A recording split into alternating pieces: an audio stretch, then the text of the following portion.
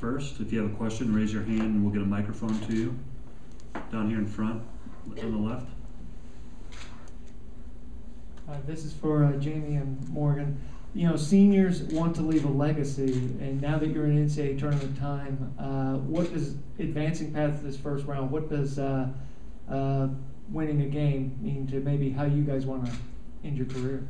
Jamie, we'll start with you first. Okay. Since I've been here, we've only won one NCAA tournament game, and that was my freshman year. So being able to play at home and in front of our own fans and our home court is a huge advantage for us, and we're all really excited. But I just hope we come out and win this first one so we get the chance to play again at home. Morgan? I think it's just an amazing opportunity, whether you're a senior or not. It's March Madness, and any opportunity to get to play here on the big stage is really extremely awesome. And we're excited to play that game, and as a senior, we want to go out of this building with wins, and one at a time, but we're excited for them both.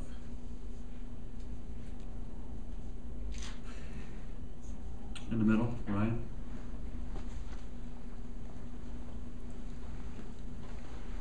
This one's for Morgan. What have you seen from their center on tape? She's a pretty solid player in the middle. She's a really tall. She's 6'6", and she moves her feet well, gets up and down on the floor really, really well. So transitioning is going to be key against her. And she also likes to turn and get that quick shot. So she's a good shooter, and just being able to pressure her defensively is going to be really important. Ryan again. Sam, this is for you.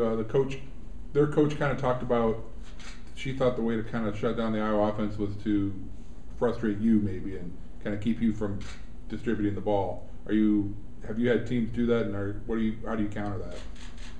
Well, I think you can't really focus too much on one player on our team. We just have so many different weapons that have stepped up so many different games that I don't think a team can really completely stop our team by stopping one player. So you definitely just have to use the tools that I have around me to, get our offense flowing and keep everything under control. So they can try to, but it's not just one player on our team, obviously. Front right, Jeff.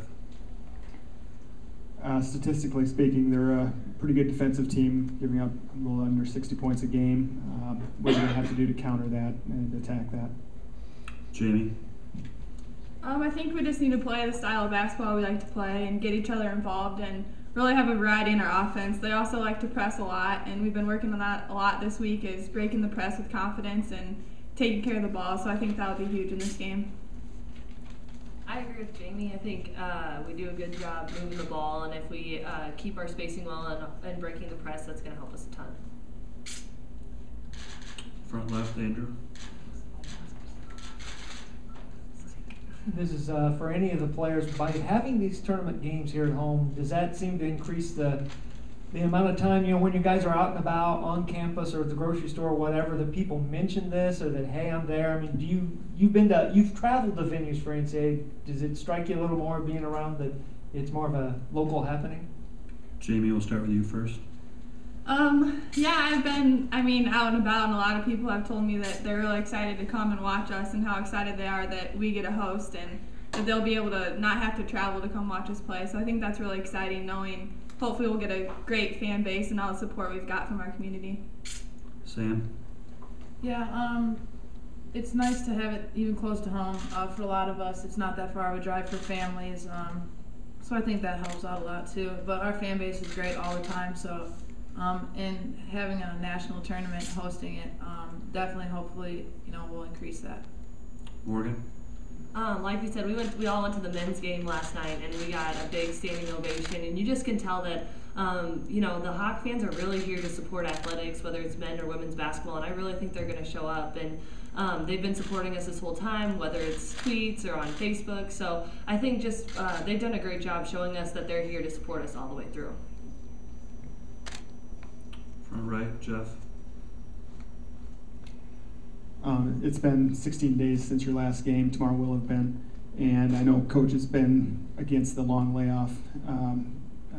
Miami people said they've kind of embraced the break. They've gotten a lot better. What in your mind, what have the Hawkeyes done to have gotten better in the last 2 weeks. Sam, we'll start with you. Well, I think we focused on what was hurting us a lot, and especially against Nebraska in the Big Ten tournament, just boxing out, which we'll really need to focus on tomorrow. And just going through all of our sets and everything like that again. But on the defensive end, especially, I think we've been focusing on just improving ourselves in that aspect. Morgan?